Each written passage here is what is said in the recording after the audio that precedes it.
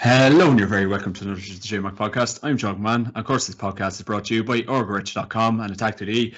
Use promo code JMac podcast to get 15% off on Orgarich.com and get the best skins, gloves, equipment on Atak.ie. Be attack minded. And if you're liking what you're seeing, like, subscribe on YouTube because the sport's been absolutely brilliant so far. And today I'm joined by Aidan McCarron, former Tyrone footballer and current Dromard senior football manager. So a good journey, man. So really looking forward to chatting to Wylie tonight.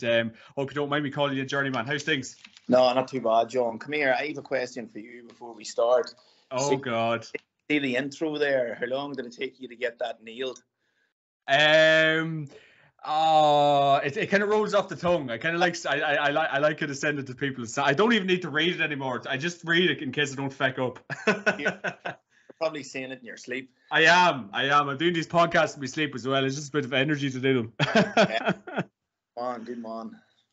How's things? Sure, all's good. Hey, all's very good. I'm sitting out in the backdrop here of St Michael's. School pitches are behind me, and the sun's just going down. So it's been a lovely evening up here. So yeah, all's good. Yeah, happy days, my man. Happy days, and life is good then. So we're kind of going to touch on obviously to your coaching experience. Your days with Tyrone and everything goes with that. Suppose first of all, we can kind of start on the championship. It's started in April, so it's going to take a lot of getting used to. Tyrone obviously got over the line against Fermanagh last Saturday evening by 7 points, and obviously you're a happy Tyrone man this week. Convincing performance, I suppose. At the end of the day, it was all about just getting the job done.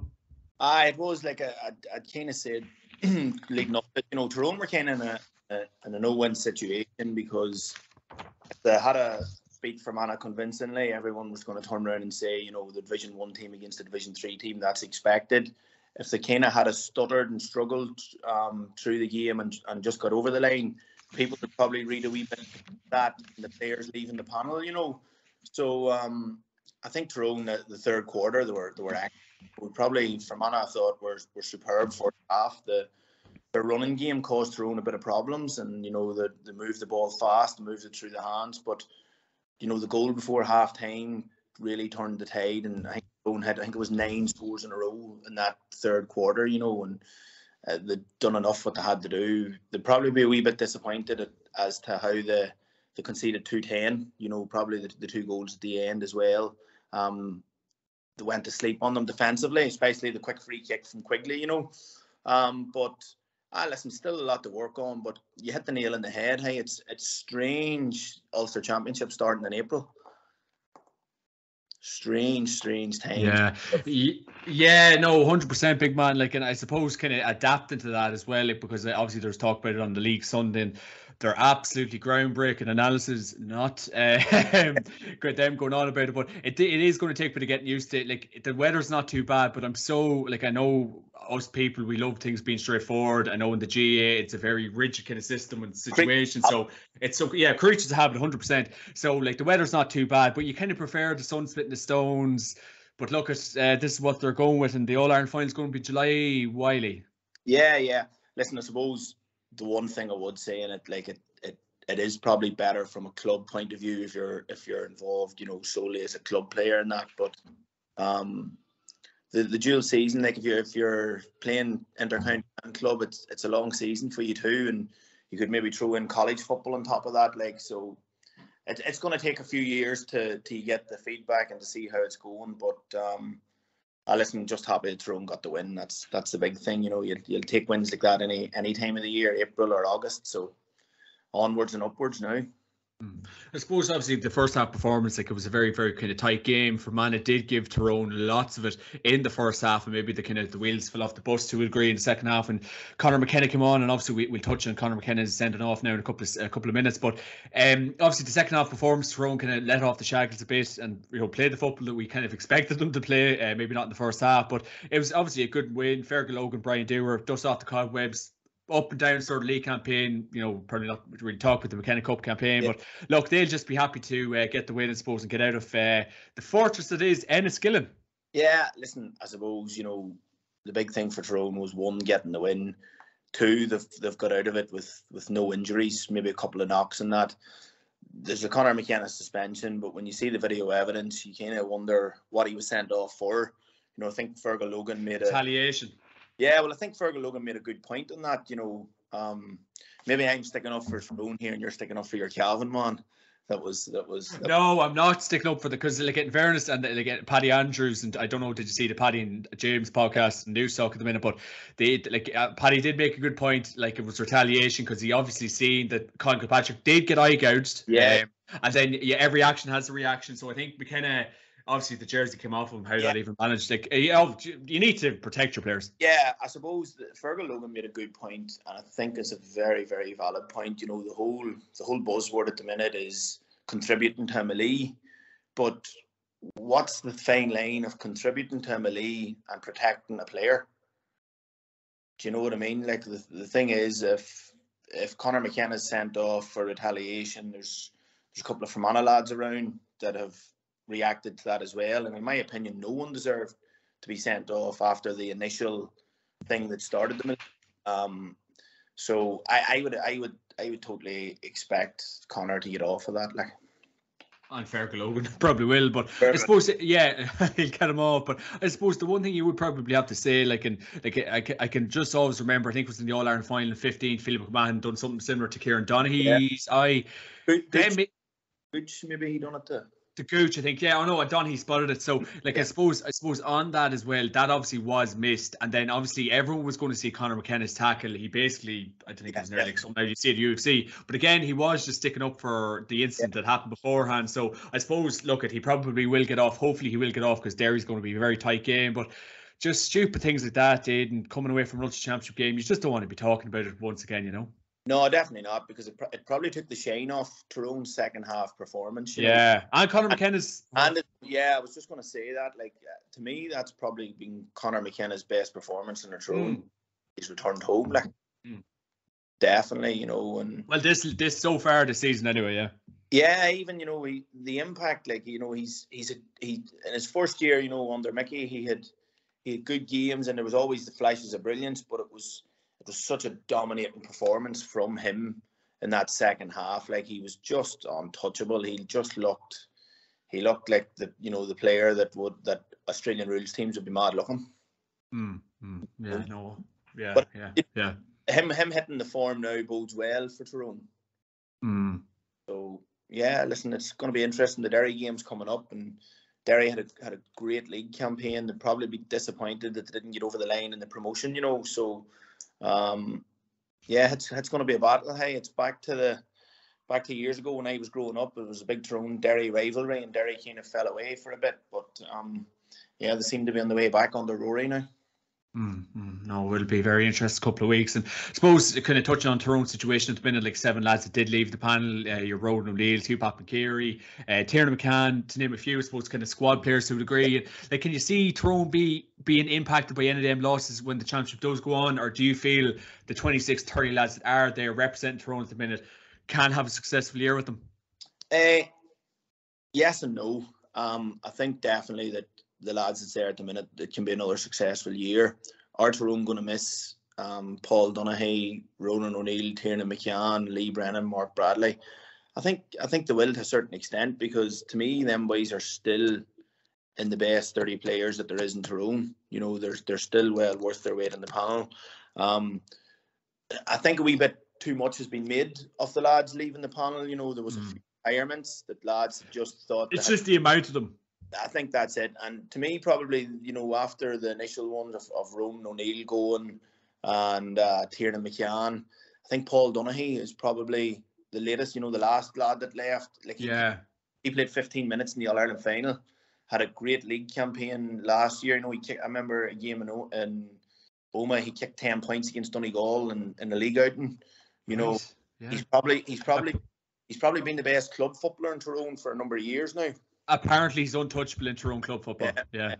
But I suppose the thing is, and just when we mentioned about the split season, John, all them lads that have either retired or left the Tyrone panel, they're all involved with clubs that would be in senior championships or big on Tyrone, you know, and probably think that, you know, if I'm not getting what I want here, I could potentially get it with the club, like. So, you know, say that's weighed in on their decisions, but it's disappointing as a Tyrone supporter because you want the best players playing, but you know, Fergal and Brian are making the decisions, you can't really argue with them at the minute. Yeah, and I suppose in the last couple of years, you kind of have seen the likes of maybe, like, I know Kyle Coney fairly well, Conor McAliskey, some of them boys, Wylie, you know, like Jesus, like Christ, them boys walk onto any county team in Ireland. So, like, I don't know, within Tyrone, and she's probably a good man to ask, no better man to ask, is there like is it an attitude problem at times? Is it lads maybe throwing the toys at the pram, getting frustrated? Because really, it can't be. I know the thing, you know, I know Darren McCurry was very vocal in his views on the podcast about Mickey Hart, but it can't be a management problem again, because realistically, Brian Dewar and Fergal Logan surely look like they're buying. Yeah, no, being honest, I don't think it's arrogance or lads throwing rattles out of the pram or that. Like, I kind of experienced it a wee bit when talking about the Tyrone panel. You know, you'd have maybe been in for a game and then you'd have played well, but you always kind of felt that maybe the first time you didn't perform, you were hooked off, and that was you to the back of the list. You know, so. The lads probably are weighing up everything. You know, they're probably weighing up the pressure they might be getting from their club at home to commit there and have a big year, like, because the Tyrone Senior Championship is so competitive. Like, club football in Tyrone is, you know, there's 7, 8, 9, 10 teams all on a par, and you know, it's the rivalry so much. Like, you laugh, like, you get into a house in Tyrone, and if it's a football house, there'll be a picture of the Lord in the hallway, and above it will be the local GAA team. Jesus, right, yeah. They're just fanatical everywhere. Like, so I would say it's a case of lads maybe not getting the minutes that the field justifies them staying in a panel, and that's probably they've made the decision maybe for themselves, maybe for the panel, that they're maybe when they're there and they're not getting game time, maybe they're not nice to be around. And you know, you have to weigh everything up, like, because you know, it's such a big commitment now. You know. You know, I look at even, I think Tiernan McCann's getting married this year. He was a pharmacist about Dublin. I know that when he had kind of started to lose his place in the Tyrone team, he moved closer to home to try and cut down the travelling and that. Jesus, yeah. You know, so for 10 years he's been doing that and probably put his life on hold. So maybe now he's won his All-Ireland. He's had a great career as a Tyrone footballer. Maybe now he's wants to focus on giving a bit back to his club and maybe, you know, creating a life outside of football for himself. To me, that's the big thing. Like, whether it's coaching or playing, like, I think you have to appreciate the outside life and appreciate your friends and family. You know, because you have to, yeah. Because when all the athletic logos are gone and all the, you know, the jerseys and the tracksuits are tucked away in the wardrobe, you know, that's what you have then is your friends, your family, and your football. So people have to really appreciate that, like. Yeah, I think life starts to kind of take over, I suppose. It does. Wylie, big bloody time. And I suppose it kind of touching on to that, like, the Ulster Championship probably as a whole, it's the most competitive championship we're going to see for years, Aidan. Like, I know last couple of years hasn't been very good. It's by far the most competitive one.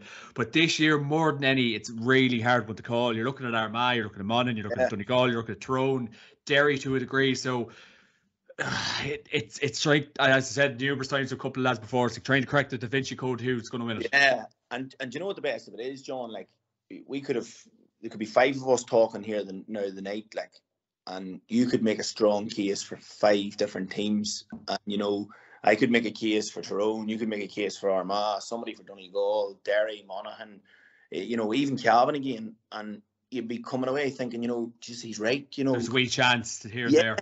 Yeah, it's just such a minefield, like, you know, it really is, like. I'm taking Tyrone. I think. I'm hoping Tyrone. Well, of course, yeah. But you know yourself, like, it's hard to do it. It's hard to do it back to back, like, and especially the way things are. It'll be interesting to see this year, but the Derry game will be interesting. Like, Derry done a lot of work in the off season and started the league on fire, you know, when we're racking up big scores and looking the deal, and then probably left a promotion, disappointed not to get a promotion, you know. And Armagh was the same. Armagh started the league on fire, had a lot of work done physically. Yeah. Just interesting to see now when teams have caught up with them too physically, how they react to that. So it'll be interesting to see now. Kieran McFall, obviously leaving the Derry panel, Yeah. very, very odd time, and he had a great league campaign. He's been a very consistently good performer for Derry. I think Rory Gallagher was kind of questioning his commitment to the cause, but like the way I think apparently you probably know more than me, the way Rory has teams training, Yeah. I think your commitment to the cause either needs to be 150% or 100%. So I don't know what he needs. No, in fairness to Rory, he doesn't suffer fools. He has a pathway that he wants his players to buy, and by all accounts, maybe Kieran wasn't buying into that, and they've parted ways. But I see he's left the door open for the future if he wants to come back in. But I would say probably the run with Glen, like he was outstanding for Glen. Jesus, he was outstanding for them. So maybe he suffered a wee bit of hangover from that run, and maybe just hadn't the stomach or the heart for the commitment that Rory was looking at the minute. Just before championship though, like but that not have been sussed out during the league, no? Hard to know. Yeah, you don't be privy to these things. You don't know. I've seen recently that he's apparently heading for Boston. Oh, okay. So maybe he went to training one night and he was committed to the cause, and he was coming home and his phone went with a plus a 001610 number, and that changed. Brilliant stuff. And obviously this weekend you have Armagh and Donegal. It's just going to be a mouthwater game, and I'd still tip my hat to Donegal, but there's a lot to play for. All the Armagh lads have been overruled. There's a lot of talk in the last couple of hours about, or the last couple of days, about like the ins and outs of like the process of getting out of these games, and it kind of makes a bit of a farce of it, I suppose, Aidan. But look, it's good to have all the main lads playing, and I'd say there's a few brown envelopes being swapped up in Armagh. Aye, well, listen, as a neutral, when you're going to that game, if you're watching that game the weekend or going to it, like you want to see the Ryan O'Neill's playing. Stephen Campbell, I think he's a fabulous footballer. Like I think he's just a class act. Like you want to see the best players playing. Super. I probably looking at it now, Donegal are probably wondering why they didn't appeal their sending offs. Yeah. As well, with the fact that Armagh have got, I think 3 out of the 4 turned over, wasn't it? All of them. All in, big man. So you know what I mean. It's gonna be a tasty affair now. Heading, you're gonna go? I think it will go up. Surely, I haven't told the missus here yet. No, actually, you know what? I'm not. I'm actually in Liverpool this weekend. Oh, happy days. I'm actually over to see the Reds. So. Oh God. Not talk about last night. Don't say a word about it. No, smiles just at all. But I know that'll be a tasty affair. But probably like you, I think Donegal will have enough. Valley Buffet, that kind of experience as well. Like, and I think Armagh might be a year early, but we wait and see. And then Cavan, Antrim as well. So I think there'll hopefully be no hiccups in that. What would be the thoughts out of that one? Aye, that'll not be easy. Like that's going to be a humdinger up in Kyorgan Park. Like it's talk about Galatasaray. That's. You know what I mean? That's not an easy place to go to. We used to, when I had my time at St Mary's at the college there in the Falls Road, we used to use it regularly there. No, it's not a place for the faint-hearted now. So, but listen, that'll be a good game too. But listen, sure, isn't it great? It's great to have the championship going. Like you can't have enough of games like this. Oh yeah, no, 100%. So, no, great to have it back. It's April, but look at that's, as I said at the start, it's the cards have been dealt with, Aidan, so yeah.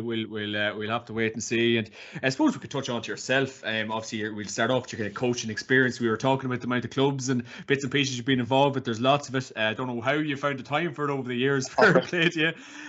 But we'll crack into it. So we started off with Dromard. You were involved with Swaddle Bar and Fermanagh Miners, Mullahoran and Leitrim just before that. Dromard again, Gowna, Kilcar, and currently with Dromard. So there must be a good crack up at Dromard. You're like, there must be like an X. You keep getting back with them, but down around there, hey, you keep coming back, and it's funny, hey, because there's the first time I was there, it's probably now 12 years ago. There's a couple of the players now have sons playing, so it's how it moves on, Bloody hell. So yeah, I suppose we could probably touch on Dromard as a whole when you started off them, and then when you went back, and then you're obviously currently with them again. So when you started off them in 2010, like your first coaching job, and obviously it's going to be a very nerve-wracking experience. How did you find it all? I really enjoyed it. Probably at that time, I was coming to a stage in my own playing career where my body was breaking down, and I had realised probably about maybe a year or two before that the boots were going to have to be hung up very shortly. But I just love football. Like, I honestly, I just love Gaelic football.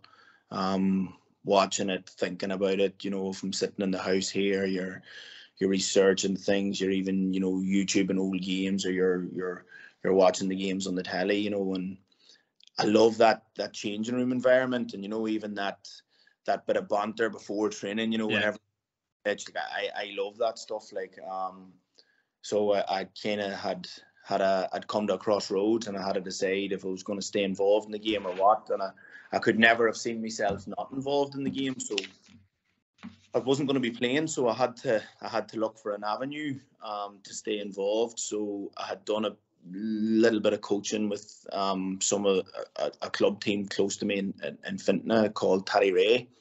My father had took them a few times, and I would have done the odd session for him and that. And you were just really at that stage regurgitating sessions that you would have done with a county, you would have been involved in, or taken part in a county team or a college team yourself, and you started getting bit by the bug for it then. And it was actually through the late Hugh McCabe here in Fermanagh. He put Dramard and Sean Hagan in touch with me, and that was it. I went down there, and probably since that, of Sean now, he's back in charge in Dramard this year, and I'm down again doing the football and the gym coaching. And obviously along the way, you're very green at the start when you go into it, like, and when you look back to the things you were doing then compared to what you're doing now, it's how the game has moved on, even at club level. Like I, just before I come on here, I was downloading our GPS stuff here from last night's training session, so that's all part and parcel of it now, like. And I suppose I'd be very friendly with Peter Donnelly there. Okay. And to me, like, he's the best in the business. Oh, by a mile, yeah. In GAA terms and that. And I remember reading a comment somewhere, or can't remember where I seen it, but it said, if you want to be good at something, find the 10 best people in the world at it and copy them. So me and Pete would have been very friendly. If you want to get into podcasts, just watch me. Exactly it. So me and Pete would have been very friendly in our playing days when we were younger, and then life changes and we went to college and that, and kind of drifted apart. And then a number of years later, when he's working with McCarron, we both find ourselves living in Enniskillen. 2013. Yeah, so he was living in Enniskillen and I was living in Enniskillen too. So we'd have been in touch quite regular, and he was starting to go down. He was doing the football coaching with McCarron, and then he'd started to go down the S&C route too. And I remember we were talking one day, and he made a great point to me, and he was like, Wylie, this is something that you should look into now as well. And he was on the fringe of the Tyrone panel when you were too, wasn't he? Yeah. Then we'd have come through minor under 21, and he'd have been in the senior panel before me, and then I'd have broke in, But I remember we were sitting, we were just having a coffee, a bit of a lunch together, and he had said to me, he was starting to do the S&C, and I didn't know much about it, just the gym sessions you would have done yourself and that. And he was saying, I'm starting to do this with Chiavin, and he's just went to a different level now. But he was saying, to start looking at down that avenue as well, and instead of being a specialist in something, become a generalist. Mm-hmm. Because the more things you can do, the better it is, So, like, there, even now with Dramard, I would do all the gym work with the boys, design all the gym sessions, and after that you would do all the football coaching on the pitch and all. So it's good to be able to turn your hand at a number of things, like. Kind of transferable skills, and kind of bring it bringing it onto the pitch and the gym and bits and pieces like that. And I suppose Longford Longford football, obviously we see the powerhouse that probably is Mullinachta down there, and we obviously know, we were talking off air about Keane Mackey, his involvement with Mullinachta, had a very successful year with them last year, so it is obviously getting stronger. Longford senior footballers over, Billy O'Loughlin is over them this year, Mickey Hahn and Paul Brady, so it probably is making quiet strides, but again, Aidan, like a lot of things, it probably needs a lot of work at kind of club level too. It does. And probably like, you know, most rural enough places, it's a numbers game. You know, it's there's a lot of teams down with probably rural enough areas, and probably population might be the best, so you kind of struggle for numbers in certain areas. But the thing is, you know, even the Longford senior team there, like, they can always pull off big results. You know, they can always win the need to. And even, you know, Mullinachta a few years ago, when they went on under Mickey and done what they done, like, no one seen that coming. So listen, it's when the winners come out of it, you earn a Longford Senior Championship. Now, in fairness, it's not handed to you. So, we're kind of at the minute. We've 4 or 5 of the Longford under 20 panel would be Dromard lads, and then you would have had Joe Hagan in the senior panel and Ross McInerney and that. So, you've a nucleus of a good young team with some of them senior boys mixed in, and then, you know, you've still Francie McGee, you've Dan Bull, and you still have a good nucleus, Ronnie McIntyre. So, you know, we'll set ourselves up, and we'll look to be as competitive as possible in every game and see where it takes us at the end of the year. How much of a genius is Masterson? We have to give him a shout out. Funny. I was actually texting him about another thing there before I come on to you this evening. He's a great man, Dan. He's a cool, calm, and collective individual now. Jesus, yeah, no, 100%. And we will touch on to Swadlin Parr, obviously, and you're involved with the Fermanagh Minors the same year, so busy that year, no doubt. And we were talking about Grove McCarron's influence on Swadlin Parr over the years, and obviously he's transferred to Cavan Gales. Jason Riley's over the Cavan Gales this year, but obviously Cavan Club football, obviously Swad would have been intermediate that year. Yeah, they'd come up to intermediate. I done 2 years with them, and then I had went to Leitrim then in 2014, and I coached Leitrim for the year, and we won the FBD that year. And then when Leitrim had kind of finished out, Swad had parted ways with their manager, so I had went back just to kind of help out that year.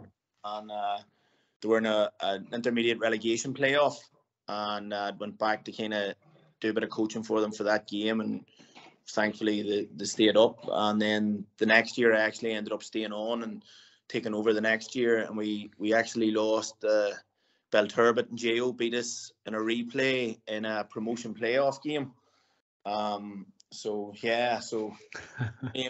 JO's our first relationship making have started as well as what we have now. He's still keeping Belturbet up. He kept him up last year against Arva. He is. At the tender age of 65. He's still doing the magic. Hey, I don't know how. He's a goal getter, but listen, sure. When you meet him and you see the nick he's still in, it's no wonder that he can still do it. Like, he's a great man. Sick. And I suppose, like, did you enjoy the kind of Cavan, the Cavan kind of club ball? And obviously, a lot of good competitive matches, and obviously we had different formats. We had Breffni leagues and bits and pieces when you were probably playing. So, the kind of quality of Cavan club up at that year, because obviously, if it was 2014, we had a probably strong county team. So, the kind of standard of Cavan club football when you're involved in that year. Listen, I've always thought, you know, the standard in Cavan very competitive. Then I was over Mullahorn for a year, and Rammer won the senior championship that year. And I remember we played them in a group game in Breffni Park, and I think that was 2016. Man, they just blew away their pace. That it was just, you know, it smashed us to pieces. And kind of we went out the next day. I think we played Den in the last group game then, give them a bit of a trim in that night, but you just had to try and put the team back together, because Rammer had just their pace, and Rammer went on to win it that year. And that's the thing about Rammer and Cavan, you know, they'll win a championship, and then you don't know about them for a year or two, and then they come back. Could be different this year. Jared O'Kane involved as well, yeah. Jared's good lad. I was in that Sports Institute of Northern Ireland with him when we were at college together. So Jared's a great lad, hey. And not often I say that about Derry people. Fair Very good, very good. And obviously, moving on to Mulhorn in 2016, and obviously they would have been in the senior championship at the time, Aidan. So a very, very competitive championship. They're a senior again this year, and we know all about the ins and outs of Mulhorn football. So what was that experience like for yourself? Yeah, but really enjoyable. Hey, good people about the club. Just fanatical people. Hey, it's a fanatical area. Like, yeah, it was a good experience. I was actually probably planning on staying on then after that, but I was getting married the next year, and with a house underway too. So just didn't lend itself that I would have the time to do that. So I actually moved to Dromard, and it was kind of a lesser role where Sean was managing, and I was just doing a bit of coaching. So it meant I could miss games if it suited. Whereas if you're a manager, it's a lot harder to do that. But no, I had a good time in Mulhorn, and there were good people. But I think maybe I might have burnt a few bridges then when I moved to GAA. So, oh, Jesus, big time. Big bloody time, yeah. So, but yeah, so that's football. We have to touch on GAA, obviously the ins and outs of GAA, and obviously they'll be senior champions very, very soon, and we'll probably have to move to Afghanistan or something just to get away from the noise if they do get over the line, Aidan. So no way. Hey, talk about good clubs and great people. Geez, they were like driven. In fairness, funny now, like you be in the house here, like the first thing I do be always check the GAA score. First thing, when you be coming back from football or whatever, or you'd be texting one of the boys maybe to see how they got on, or because I'd still be probably out of all the clubs I've been at, I would still be in contact with most of the boys from there, and even some of the committee members and that, whether great area. Hey, geez, the women that made the tea and the sandwiches after training and that, they were just like, we had when I was there, we had a wee boy, Oisin Pearson reckons I've named him after him, but I haven't. Of course, Oisin said that, yeah. Yeah. And I says, no, Oisin, the reason I named him Oisin was because I'm shouting for fuck's sake Oisin all the time down here. I thought you were going to say Oisin McConnville, maybe, no? So, but even, the women that would make the tea and sandwiches, they'd be saying to you, if you're ever struggling for a babysitter, bring Oisin down here and we'll look after them during training. Yeah. They're just great people, man. Yeah, no, great to hear. And obviously up until last year, Kilcar, like the experience in Donegal, we know about the powerhouse of Kilcar, the McHughes, McBurdy, and a great experience Donegal football. Probably in a bit of transition to being. I know Declan Bonner is trying to get the show on the road. I think it's his second last year with the Donegal footballers. Well, we could end this year, or if Armagh get over the line. But what was that experience like in Donegal, Aidan? Great experience too. Like, geez, I've probably been blessed wherever I've been. That there have been such positive experiences for me. Some of the players from them clubs mightn't be thinking it was as positive, but no. Who? Name names. I again really enjoy Kilcar. The big thing was that, like, Glenties, Kilcar, Unions, Gidor up till probably last season, like, for 3 years there in Donegal, them 4 teams would have been in the top 7 or 8 teams in Ulster too.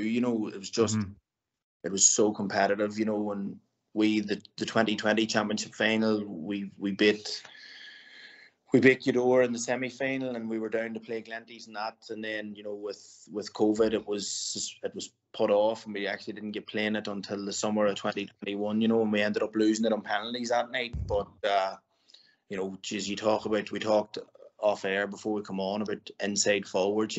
Geez, Paddy gave an exhibition in that final that night. Like, I think he kicked 9 of our 13 points, and was like, I think it was 7 from play, and was fouled probably for 2 or 3 of the other scores that was from the other side. But no, I mean, I'm delighted for him too. He seems never won an All-Star. Couldn't believe that. Yeah, delighted. Like, he seems to have had a rich vein of form now too in them last few league games for Donegal. He's a fella I would still be in touch with regularly. Me and him at lunch there not too long ago. So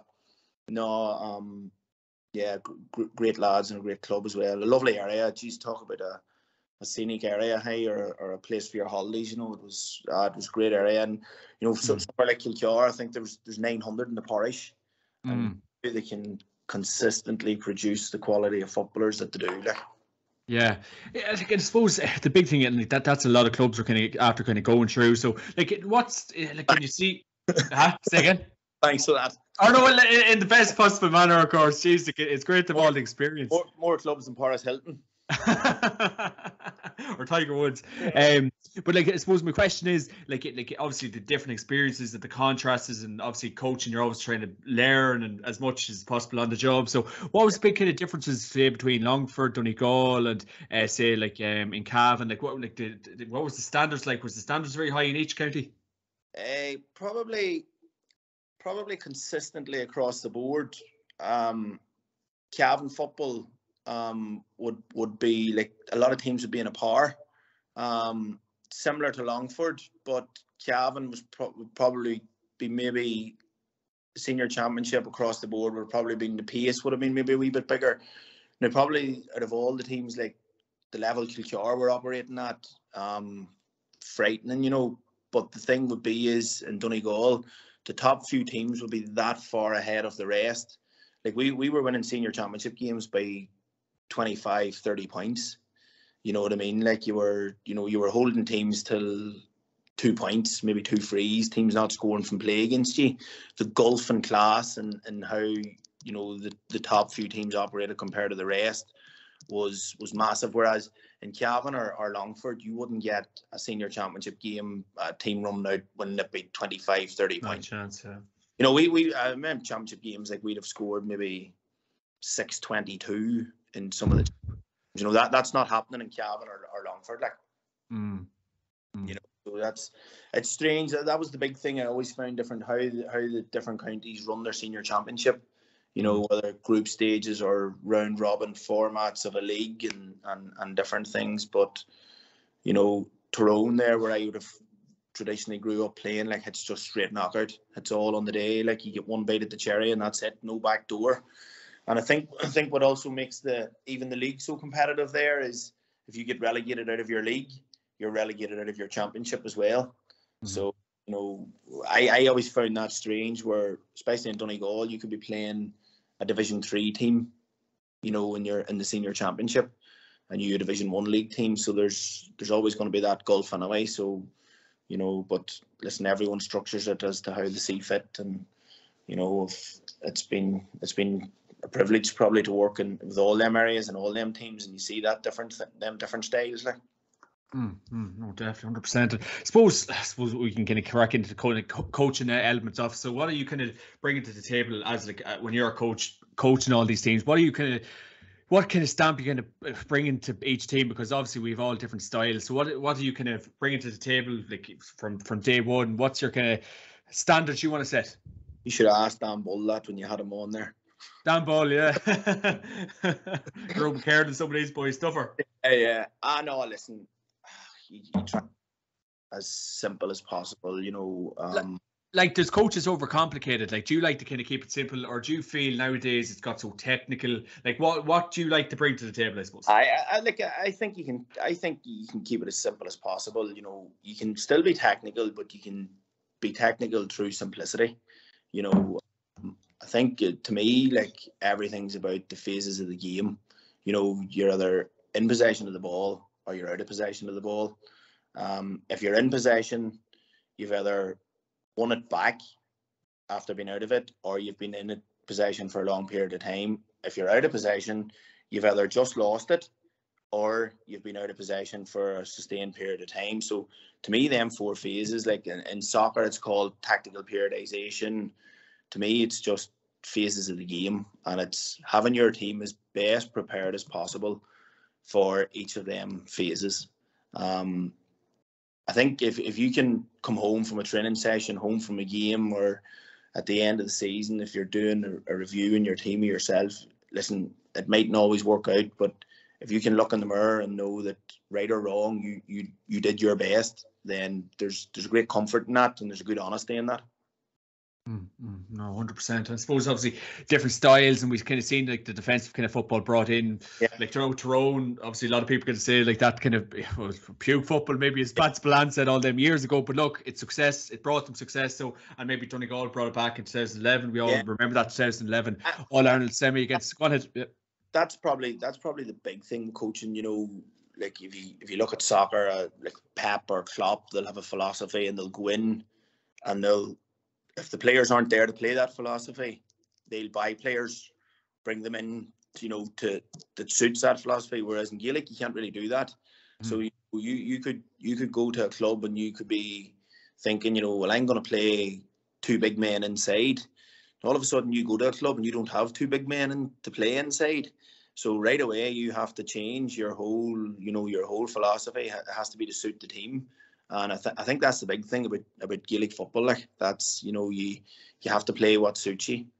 No, 100%. No, that's what I'm kind of saying. Like, it's so different, many styles in the last while, and a lot of people are maybe, hopefully, fingers crossed, getting away from that kind of defensive football. I know Donegal, as I said, didn't bring it back in 2011, and maybe teams tried to bring it back. But at the end of the day, Jim McInnes was heavily scrutinised back in 2011. I know Rory Gallagher is kind of trying to get out of it as well. But like the defensive football over the years, Aidan, like, let's not beat around the bush. It was hard to watch. It was very hard to watch. You know, very very hard to watch. And when you're going to Croke Park and you're watching games, like, you want to see players really expressing themselves, and, you know, forwards up the pitch and taking men on, and, you know, like, there's nothing like a forward taking a defender on, edge of the seat stuff, you know. But, you know, and even, you know, funny, I mentioned this last night to the lads at training.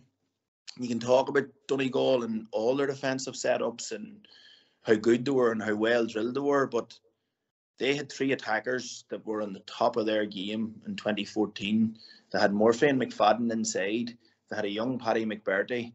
Like, they, you know, no matter how good they were defensively, if they hadn't them three boys up the pitch at times, they weren't going to win no All-Ireland. Like, you know, and that's the thing. Teams set up defensively and they'll bring 14 back, and, you know, they're well tuned and they're well drilled, and you can tell they've worked on it. But they've no outlet then getting up the pitch, and they get so far, and, you know, all of a sudden they're turned over again, and eventually, you know, a defensive wall will break down if you throw enough muck at it. Like, yeah, and like, I suppose an example we can nearly use is Donegal Derry last year in the Ulster Championship, and obviously, you know, Paddy McBurty scores that absolutely outrageous point to kind of, you know, bring Donegal to the next level and get them over the line. So like, a lot of teams are adapting it, and like, I know, like, the thing these days is like long range shooting will beat a blanket defence. So like, a lot of teams that do sit up and kind of play it restricts a lot of the players. So like, we can use an example, Roscommon last year, Stephen Poacher, very, very defensive minded coach. Let's not kind of beat around the bush again, but, and obviously Roscommon, a big expansive football flying this year, so it does restrict a lot of teams in. It does, but, you know, I would say, like, Stevie would get, you know, probably feathered and tarred in places, you know, but he's maybe a defensive coach, but he's a good defensive coach. It just mightn't have been the right time for Roscommon to transition to play that way. They've probably looked better now as they've tried to play a bit more attacking, you know. Like Paddy Tally, when he was in it Down, didn't really work out for him at Down. He's went down to Kerry, and by all accounts, you know, the Kerry boys absolutely would live and die by his word now. You know, I was very fortunate enough at St Mary's. I had Paddy for 4 years and know Paddy well, like, an outstanding coach. Sometimes in places, you know, familiarity kind of gets in the way, because I remember being the 4th year at St Mary's, and, you know, when the Sigerson was over, I was kind of thinking, you know, geez, I don't know if I could have done a 5th, you know, listening to the same voice or listening to Paddy. Geez, I was out of St Mary's about 3 months, and you talk about missing that hands-on every speciality coaching. Like, sometimes you don't know what you've got till it's gone. Like. Yeah, no, suppose that's what I'm going to say. And obviously, we kind of have seen Roscommon, like, you know, probably the best forwards in Ireland at the minute, with some of the best forwards, exciting forwards. So like, it's great to kind of see them playing that kind of expansive football. And it does make you think, last year, if they played the football they are playing this year, God knows what could have happened last year. Yeah, no, 100%. And hindsight's a great thing, but I would say probably no more so than what we talked about there. Roscommon at that period of time, their management team probably thought that this was the best thing to do to suit them, and, you know, they probably looked at themselves at the end of the year. Did we do everything right? Maybe not, but did the things we didn't do right, did we do them as best we can? And they probably felt they did. You know, I'm sure Stephen had them poached well defensively, but it just mightn't have suited them at that time. And the change this year, and that's the big transition for them. You know, there's there's also teams probably out there in Ireland that, were a bit more attack minded, and they're probably leading games going into the last few minutes, and they've maybe shipped a goal later on, and they're probably thinking, Jesus, why didn't I drop a sweeper back there, or why didn't I put a big man on the edge of the square to protect us from a high ball?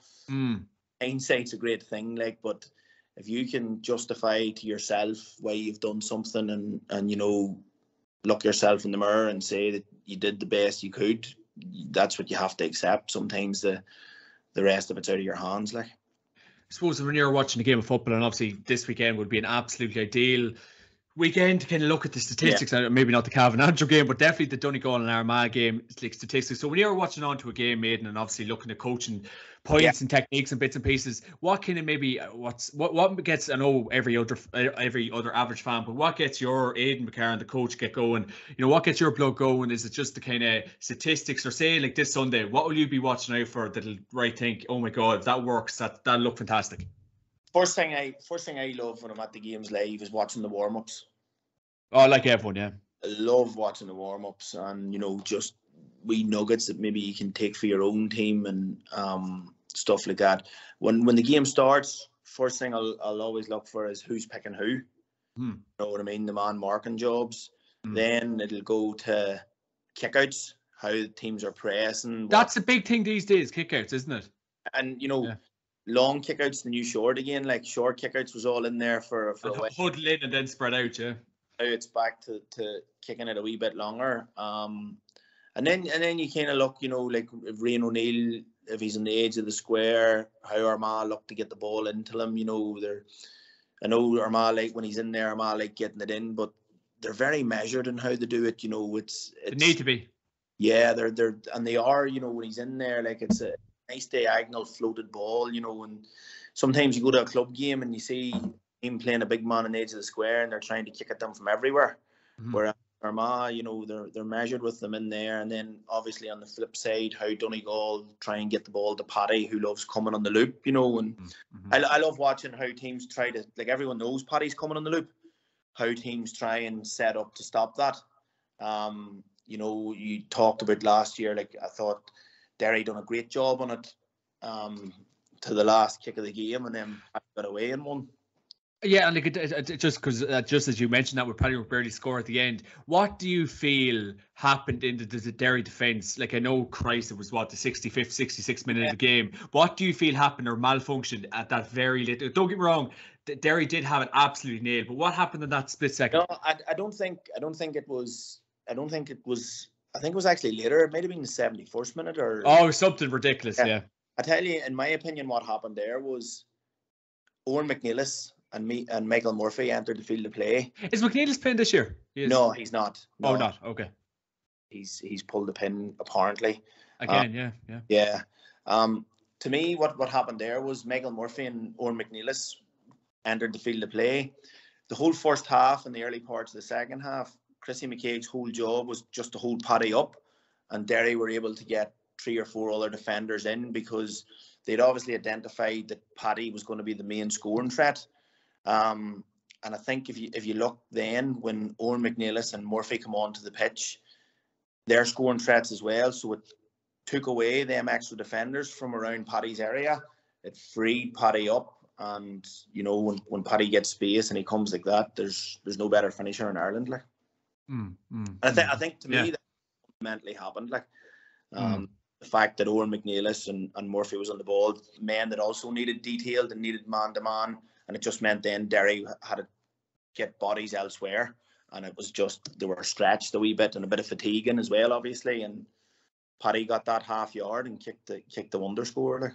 It was just outrageous. So, yeah, so I was referring back to that point. So what, you're obviously, so the kick-outs, like the who's picking up who, anything else? Man-to-man kick-outs.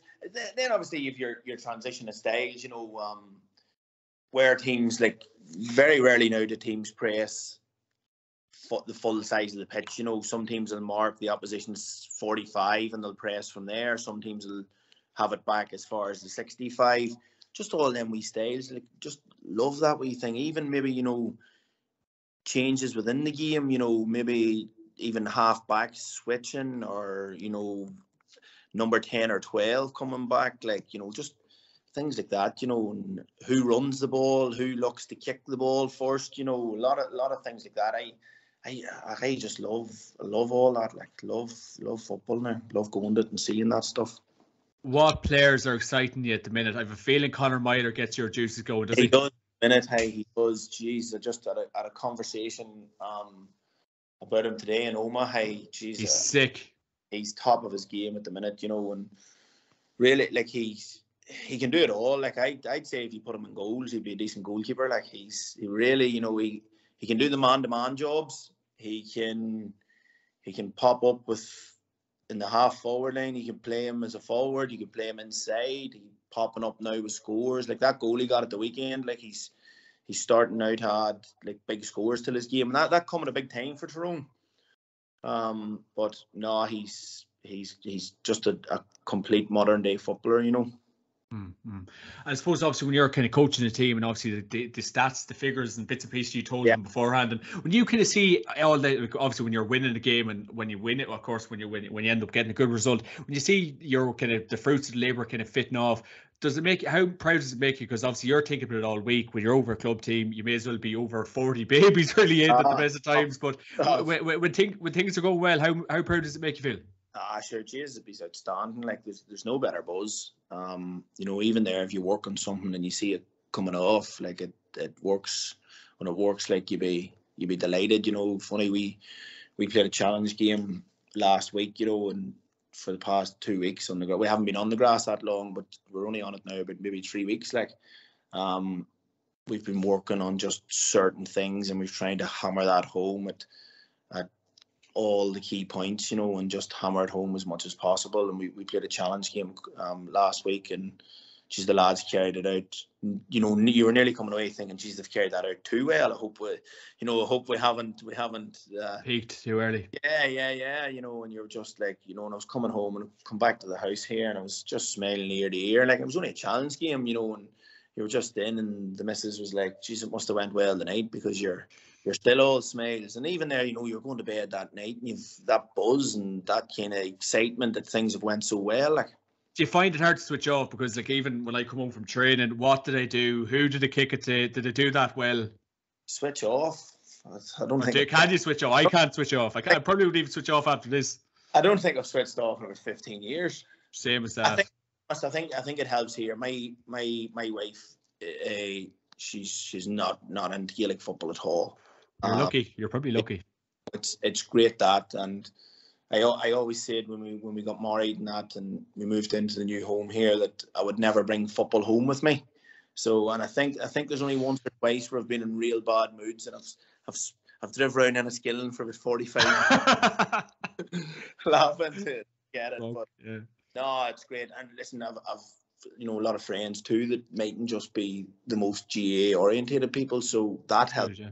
Like, yeah, that's good. But you know that saying about coaches anyway, there's 2 types of coaches: those looking work and those about to be looking work. So you can never get too high when you win and never get too down when you lose, because you know there's always other days coming.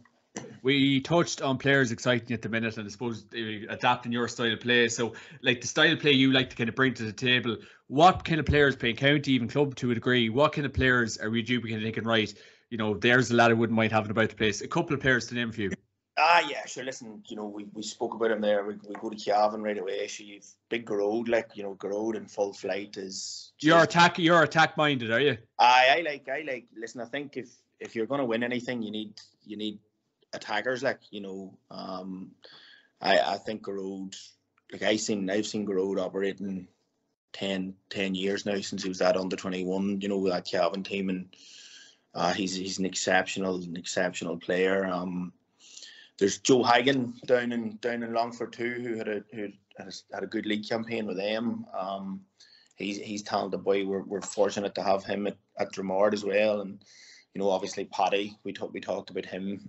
I would say, to me, like, Paddy is an inside player, is just exceptional. You know, he's you know, we'd have been playing, and even when he's done a goal, sure, you look up times and there's no one near him for 80 meters, like, and there's 3 or 4 defenders around him, and Paddy's still winning ball and still guaranteeing you scores. And You know, I think in all the time working with him, I think I've seen him miss maybe one free.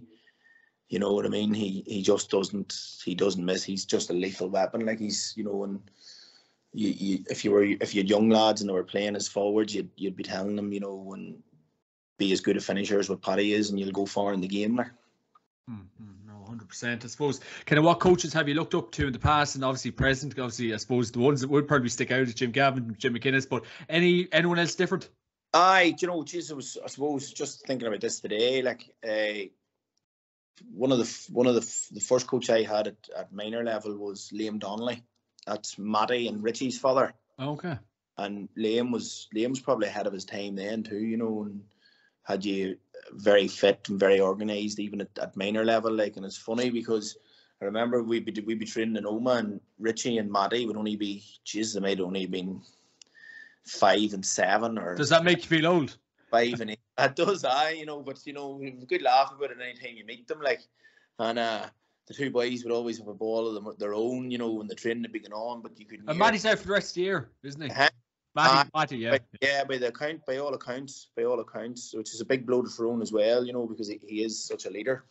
But you know, you'd always been, when the minor session would have been finished, you could near guarantee that one of them was crying because their match at the side of the pitch would have descended into chaos, and it might have been thrown. But no, and then obviously, you know, Paddy Talley at college was, Jesus, he was exceptional. Like, he was again probably way ahead of his time.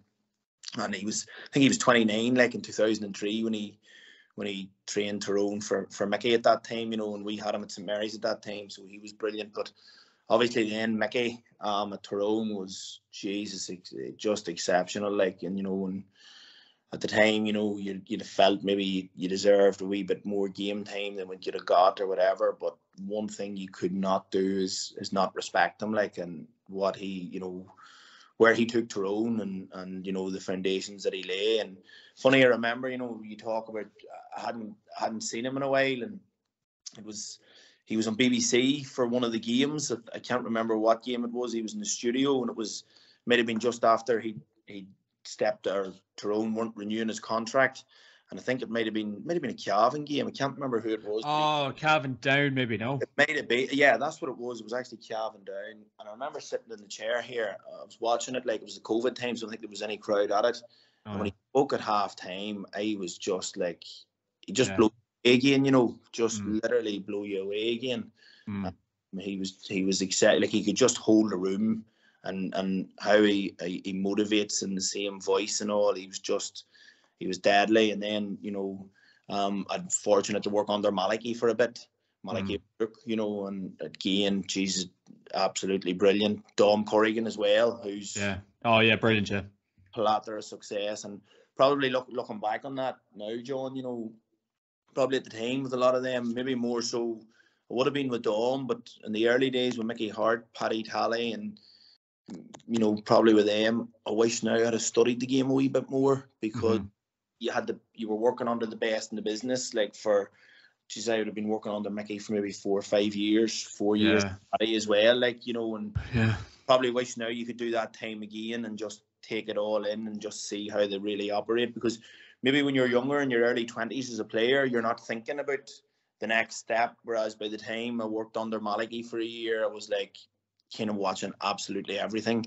Dom Corrigan too, who I'd be chatting to every day.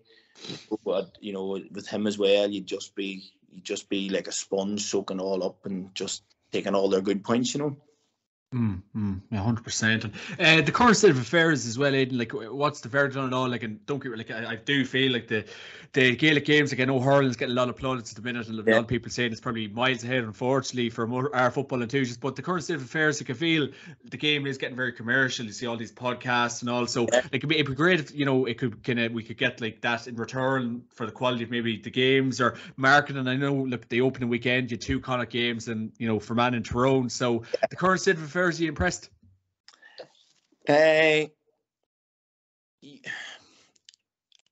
be impressed with how football's set up at the minute. You know, like, you can watch almost any game now. You know, you can get access to it.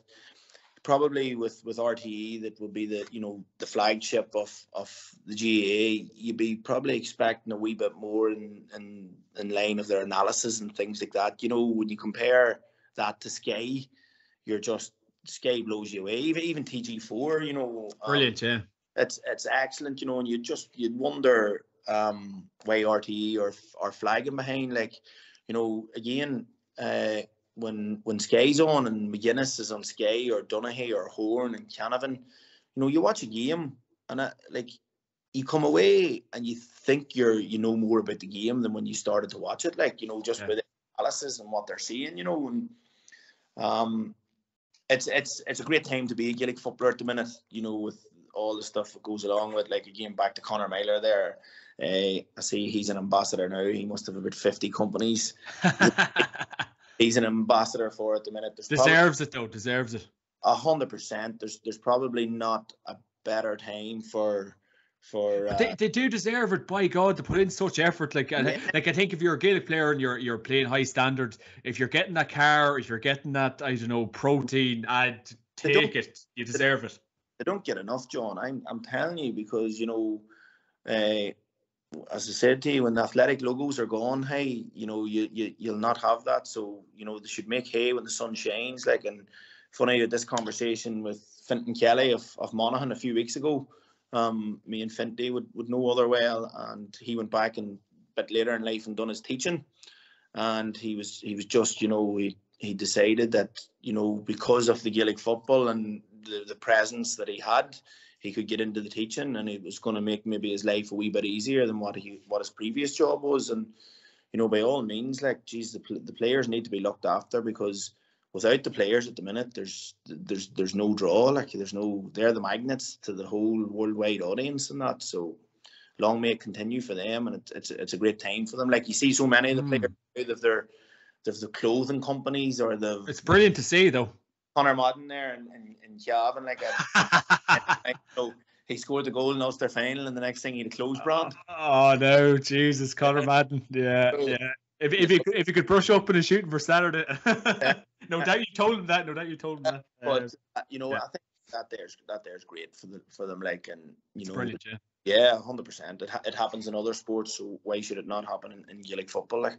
And yeah, I suppose touching on the player welfare in the last couple of weeks about the expenses of players, and I don't know how that's still a dispute, because I said this numerous times, the Philcrow Park, to get the gate receipts in, to give enjoyment to everyone every single weekend, Aidan. So how that was even up for debate, I do not know.